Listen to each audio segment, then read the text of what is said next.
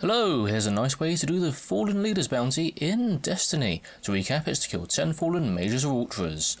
I'm going to do it in the Archive mission on Venus, and pop the difficulty up to level 15. It's the first of the hard modes, so it's still fairly easy, but it will mean that you get the extra enemies spawning. And the Mages and Ultras are the ones with the yellow health bars. And we're just going to go straight through all the beginning here, on the Sparrow, past all of these guys, until we get to a slightly later bit.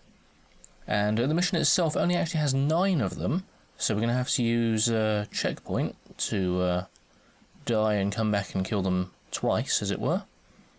So just taking all these guys out here, and just staying down the end here really, just taking everyone out as they appear. And there we are, there's the first ones, 2 Vandals, and there's also a Servitor.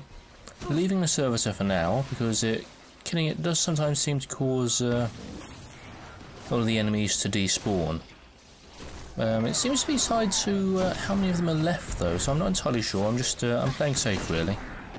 So there we are. And occasionally there will be a bounty to kill that Servitor, as it's a specific character. It's Simkis, I believe is the name. That was me hoping to show you the despawning, but it didn't seem to happen. Game playing with me a bit there, I think. Making me look silly. Anyway, so we're going to carry on with the mission. We've killed those 3, so that's our count drop at 3 now. Just carrying on across here, we go over to the computer. You've got to deploy your ghost, going up to the top level there. Just waiting here. There's a few guys that appear. There's a couple come up there, and basically these are just low level guys. We're just killing them off to get the next wave to spawn. A couple of Shanks and Dregs, and now down the end there, nice large group, and in the middle of the group we've got 2 Vandals. The Dregs you can pick off fairly easily. The Vandals, you know, just 5 bullets into them. And as I said, there's 9 in total in the mission, so actually at this stage you could just go and kill yourself and continue. When I was filming this I got a bit caught up in what I was doing and ended up holding on.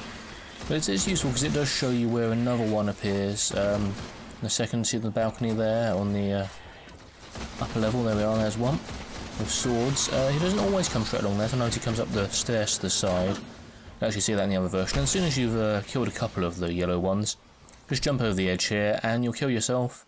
And you'll restart here, where you originally deployed the ghost. So again, just picking off all of these enemies here. Low level ones. Getting over to the side. Ooh, make sure you get the last couple of dregs.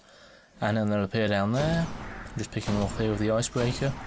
Now using a sniper rifle can be quite useful for just picking enemies off. Earlier on you noticed I stayed down one end of the room, and again here I'm doing a similar thing. So that's bringing the total up to 8, I believe. Yep, 3 outside, 3 before, and there we are, that's no 1, that's 9. So we just need 1 more, and fortunately at the very end of the mission we have the Baron and 2 other guys who are with him.